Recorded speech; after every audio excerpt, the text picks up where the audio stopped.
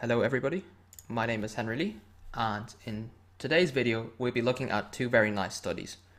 The first study, as you see in front of you here, is kind of known as the Saavedra position, and it's a very famous sort of study and with a very nice ending. Now, if you haven't seen the Saavedra position before, do pause this video and try and figure out how white can win this game.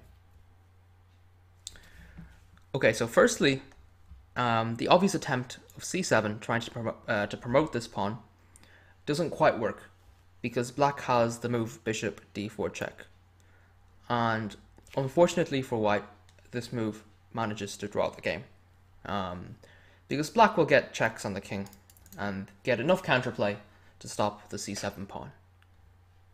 For instance, king b7, rook b5 check, and this position is a draw. Now, so this obvious attempt doesn't work. So what does work then? Now, again, pause the video. Okay, I assume you have done that, and rook e1 is the strongest move.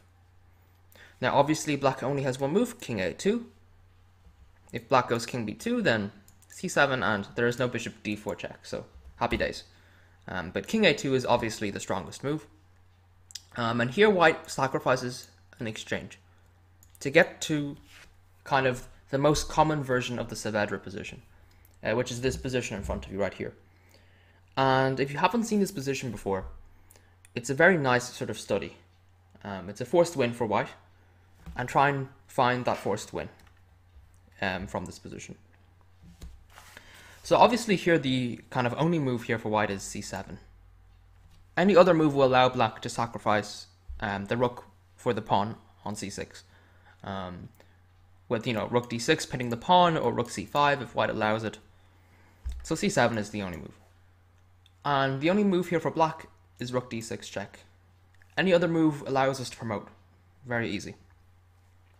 Now white must go up, because if he goes back, rook d7 will pin the pawn and win the pawn. So king b5 is the only move. What's wrong with king c5? Rook d1 is the problem, where black relies on this skewer with rook c1 to save the position, and that position is a draw. Therefore king b5 is the only move, and black continues in this sort of same logic of checking white, and if white steps to the c-file, black uses this sort of skewer trick to draw the game, or even in this case win, if white goes too far forward. However, white keeps marching up the board. Black uses the same idea, so white cannot go to c3 because of rook d1 check. So white goes to b3 instead. And after rook d3, it simply looks like white is winning after king c2, and there's not much more to this position. But black has sort of a last resource that he can sort of use, and it's a very clever move. Try and figure out what the clever move is by pausing the video. Okay, so the move is rook d4. And the reason why this is very clever is because if white promotes to a queen, then the idea of black is to play rook c4 check with a fork. And the only move is queen takes c4, leading to stalemate. So very nice stalemate defense. And for many years, this position sort of has thought to be sort of a draw because of this resource. But at some point, people realize that here white is still winning. And this is your final chance to pause this position and try and find the winning continuation for white. So the winning continuation for white is the surprising move promoting to a rook. Now, usually, obviously, king and rook against king and rook is a very easy draw. But in this case, the geometry of the pieces simply wins for white. We can see how this works. Now, firstly, white is threatening rook a8 checkmate. And the only move to prevent that is rook a4. And here, white has the very clever move, king b3. And this king b3 is sort of a fork, because it's attacking the rook, and it's also threatening checkmate on c1. And actually, there's no way for black to do anything about this. The game is simply over here. And that is sort of the very nice Saavedra position. And sort of the most famous version of this position comes from this position here, and not this position. But it kind of leads to the same thing.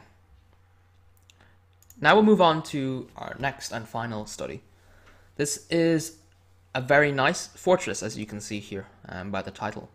And I suspect that more of you will not have seen this one before, so I do urge you to pause the video and try and find a way for white to draw this position.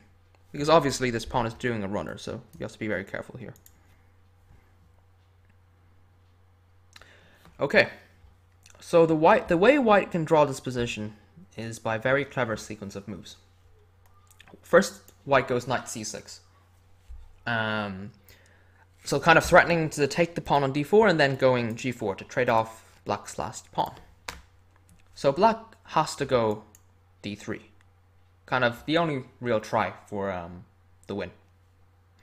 And we can't really catch this pawn with this knight, unfortunately. But we have a very, very clever defense available to us, which is we actually take the bishop. So black goes d2, obviously. And now we have the very nice move knight b5, allowing black to queen, which obviously black does. And then very calm knight c3. And we can see why this move is so clever.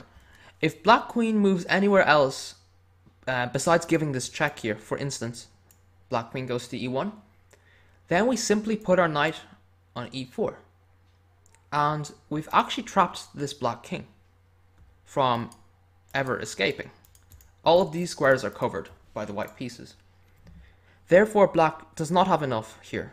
And in fact, black needs to be even careful about g3, which would be checkmate if this queen was not on e1. So therefore black needs to go queen d6 check. But now white simply goes king h1. Very clever, sidestepping the check. Obviously g1 is horrible because black has forks at his disposal. But after queen d6, king h1, black has no check on d1. Black has no checks anywhere else. And the other clever thing about this position is that black cannot prevent knight e4, which would trap the king, as you know. Because if the king tries to escape to any of these squares, on g5 or on g3, it just so happens that we have knight e4 check, picking up the queen. So that's very unfortunate. So black needs to sort of move his queen out of the way. But it doesn't really matter anymore, because after knight e4, we've again trapped the black king in a box, right, of g5, g4, g3, and h3. And the game ends in a draw, because black will not be able to make any progress. So a very nice fortress sort of study, maybe a surprising idea as well, but very nice nonetheless. That will be about it for today's video, but I thank you all for listening, and I hope you solved these positions, or at least the second one if you've seen the Saavedra one already. But thank you guys.